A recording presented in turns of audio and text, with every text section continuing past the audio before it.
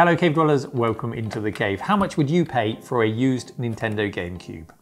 Well, I'll tell you how much I paid for this one, and you might want to hang on to your seats here because this cost me a whopping £5.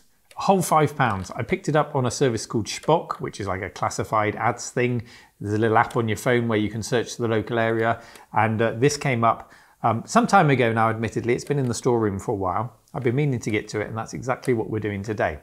Now, if this doesn't work at all, if it's eaten itself from the inside out, it's still £5 well spent to put this in a cabinet and show people this is what a Nintendo GameCube looks like. But if we can get it to work, it's the absolute bargain of the century. It came with no cables. It was in condition unknown, so I am expecting the worst. And we've got the help of Mark Fixes Stuff with us today. So what we're going to do is we're going to take it apart and we're going to attempt to upgrade it with an ODE, an optical drive emulator. So that will allow us to use SD cards instead of the little cut down size DVDs that the GameCube used originally. So let's see how we get on, and let's see if we can induct this into the museum for people to get hands on with, or just look at in the glass cabinets next to me.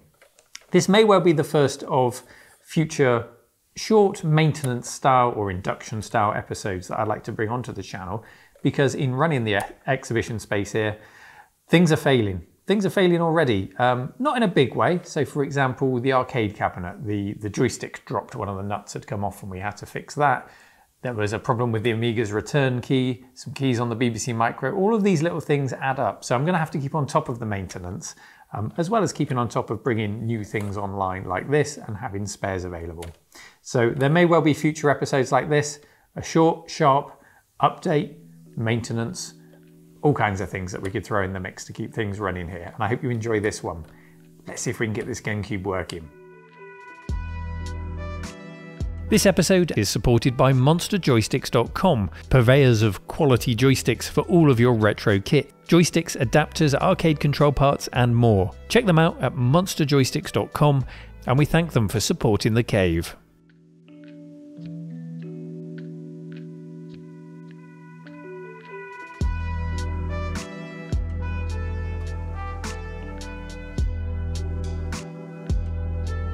These GameCube games are US versions, and this is a PAL console, so I grabbed my own local pickup. This PAL copy of Tony Hawk's 4 for £6, a quid more than the console. Alas, upon testing it turns out that the mini DVD drive is deader than my singing career. Thank goodness for that. And by that, I mean thank goodness for this. It's an optical drive emulator called the GC Loader. This will allow us to load GameCube ISO files from an SD card. I'll get the screwdriver. This kit comes with the board itself. There's also an injection moulded drive spacer. And an SP to SD adapter to allow us to use software on the console. There's also the required screws and an SD card extension adapter. Okay Mark, let's get this installed. Using a GameBit driver, we open up the console's case. Did you have a GameCube when they were originally released, Neil? Well, when was it released? 2002 in the EU, I think. 2002. Yeah, I was well on the PlayStation 2 train by then. So I'd got myself this brand new PlayStation 2. I got myself a Sony widescreen CRT, 24 inches, because that was the biggest that I could carry up the stairs back then. And they weren't cheap. And I had this gorgeous setup, and to be honest, I didn't think twice about the GameCube. I had my PlayStation 2, and it never even got the time with me. And that's why I'm really looking forward to getting this working, hopefully, and exploring that library. Well, that's the lid off. We'll be replacing the mini DVD reader, which means we'll need to at least partially disassemble the console. We'll just disconnect the ribbon cable here. How about you, Mark? Did you have a GameCube back when they were released? Yeah, in fact, I bought one quite early on. We got them, yeah, it was 2002, I think, and I was magnetically drawn to its sort of quirky little format. And what were you playing back then? I suppose Mario Kart was a given, as it is on every Nintendo console. Yeah, well, I'd really enjoyed Super Mario 64 on the N64, so for me it was all about getting hold of Super Mario Sunshine. There were quite a lot of really good titles, actually. And how did it stack up against the N64? It was a definite improvement, wasn't it? It was superb, but the real surprises for me came from other titles, and one that really stuck with me was called Eternal Darkness. It was a survival horror title that delved into the Lovecraftian Cthulhu mythos and played some excellent tricks on the player. That's the one that breaks the fourth wall multiple times, doesn't it, in certain sequences? Yeah, it had a sanity meter, and if that got too high, weird things would happen within the game. So it would come up with like a memory card error message or switch to an AV2 screen. I actually remember one time it turned down the TV volume with a fake OSD. And I was complaining that Mrs. Fix's stuff must be sitting on the controller and got to a bit of a shouting match. But I think the latest and greatest game is the one I'm playing now, which seems to be remove the 5,000 screws. These Nintendo designers really don't want anything to fall apart, do they?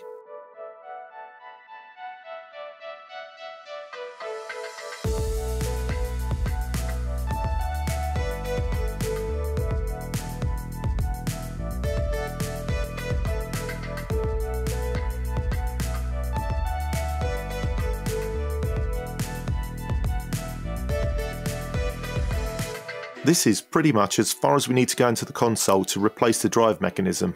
This is the DVD-ROM header right here.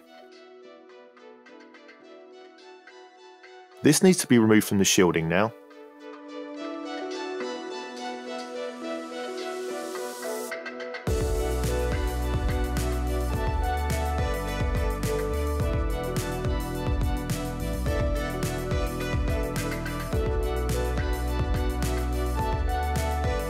The drive emulator replaces the whole DVD drive, so we're left with no moving parts, which should be good for reliability and, well, it's pretty amazing stuff, really.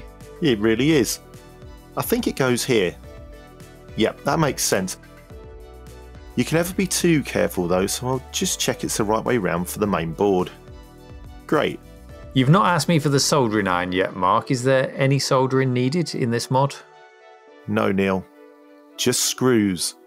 Lots and lots of screws.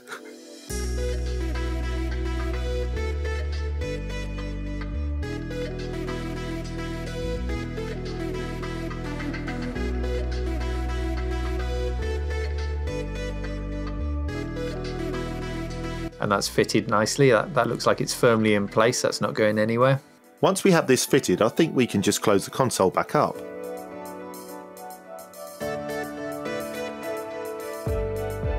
The back panel looks a little bit worse for wear, but for £5 I really can't complain. Yeah, although I do think we should glue it back together. Using a bit of Gorilla branded super glue, I'll pop it back into place.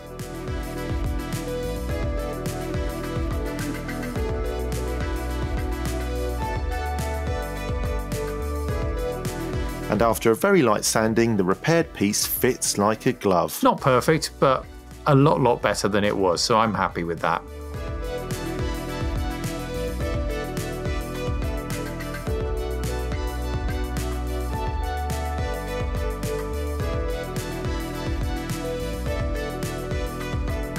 Let's get this together and see if it's working. Maybe just give the fan a quick dust down. It's worth giving that a clean.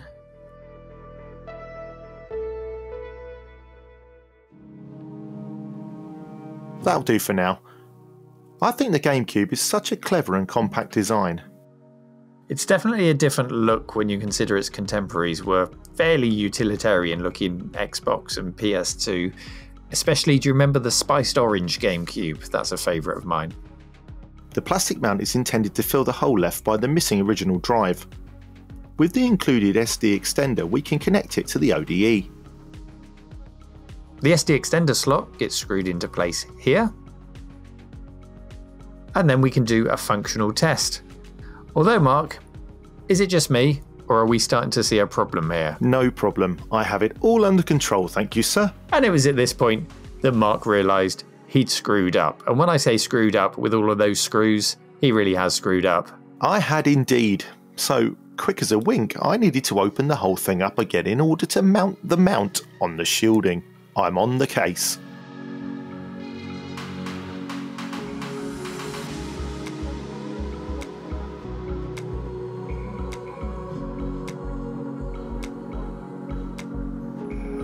I'll just give this a quick wipe down as well. I think this console has had a tough life. but it's still a bargain for £5 regardless of whether it reads discs or not. This must be the only optical drive emulator that takes 2 SD cards. What functionality does it add? Well, I must admit that I don't really know yet. I know that it adds some kind of writability, but it's something that I plan to investigate properly once we have the console working for reference. The main SD card we're using is just 64 gig. This is fine for me as I prefer a selected library, but the maximum supported card size is a whopping 2 terabytes. 2 terabytes, that would have been a lot of GameCube titles. They're about 1.4 gig each in that reduced DVD sized disc, so we've got about a dozen on this card and there's plenty of space left. Are we done yet? Yes, it's time to test our work.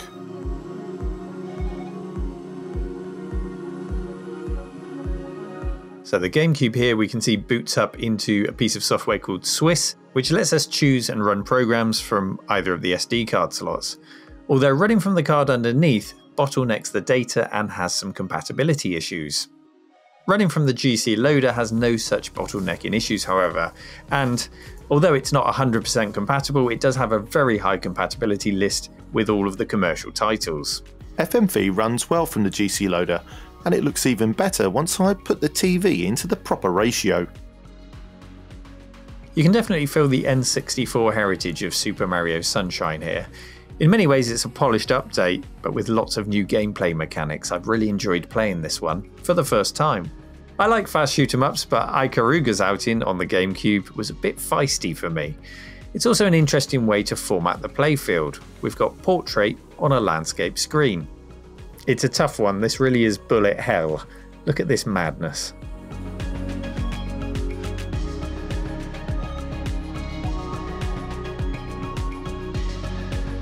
F-Zero GX was a console exclusive and carried on the F-Zero legacy from previous Nintendo machines.